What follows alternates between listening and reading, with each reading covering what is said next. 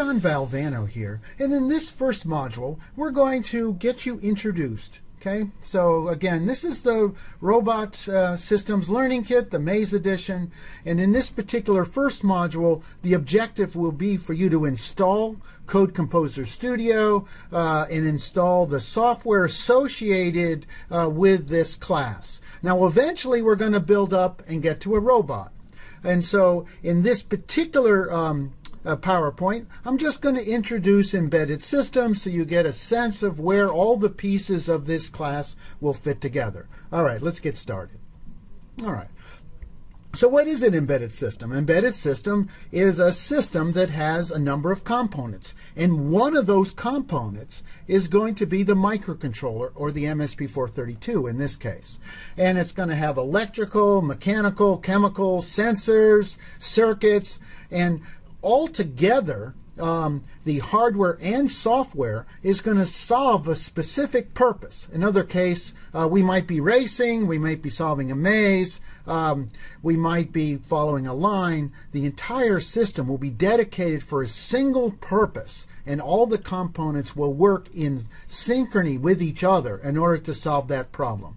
And so the software is going to not solve every problem in the world, but that particular problem. And the word embedded just means it has a microcontroller hidden inside. All right, so embedded systems are ubiquitous. They're in communications, automotive, military, medical, consumer, machine. Anything that has electricity in it probably has a microcontroller inside somewhere performing that operation. And so your automobile might have 20 computers in it. Your home might have hundreds of computers in it. In a typical use throughout the day, you probably interact with hundreds of these microcontrollers in your day-to-day life. And so in this class, we're going to learn how to program them, use them, deploy them, test them. That will be our goal. Okay?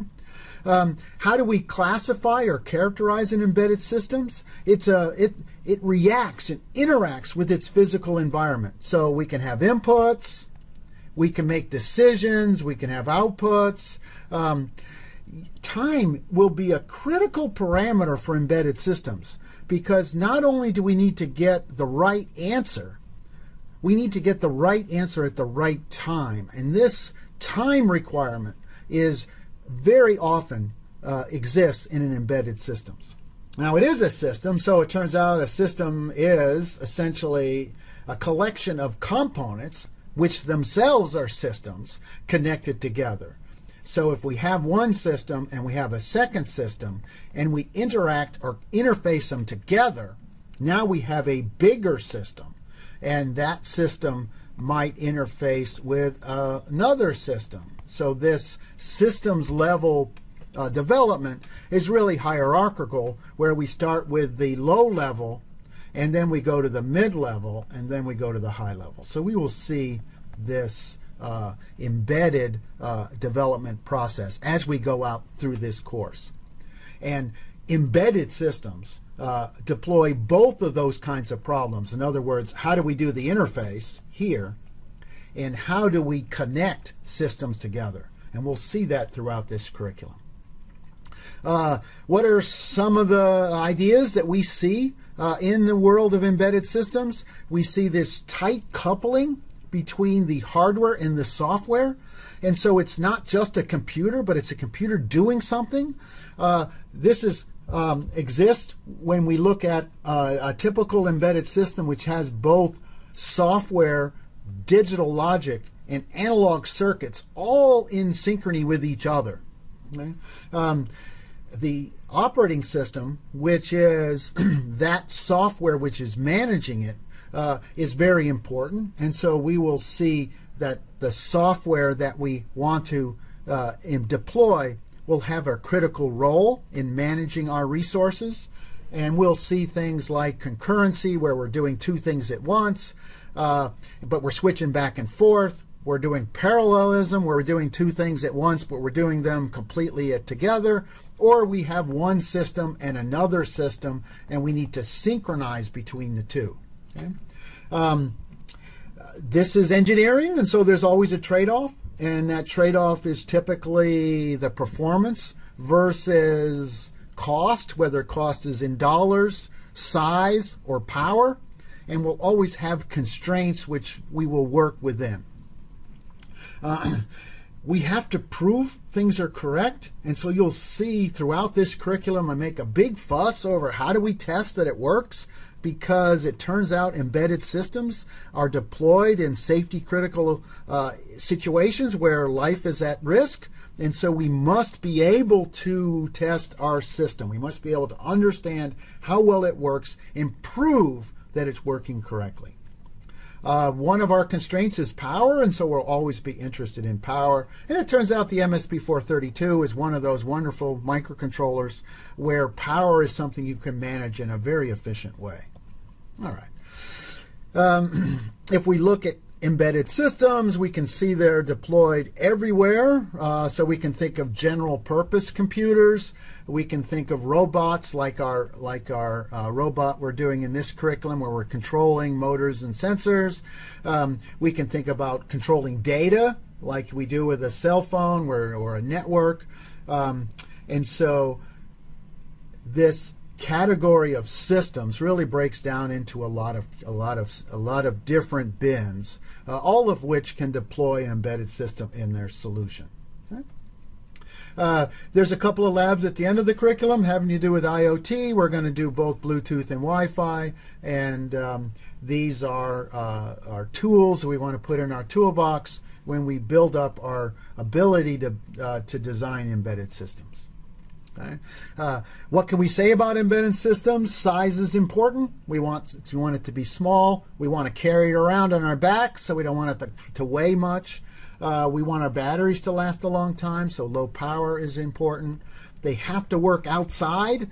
They have to work with a second grader. Young people use it, so it vibrates a lot. It has to be in our automobiles or in our factories, and so there's a lot of environmental problems we have to solve.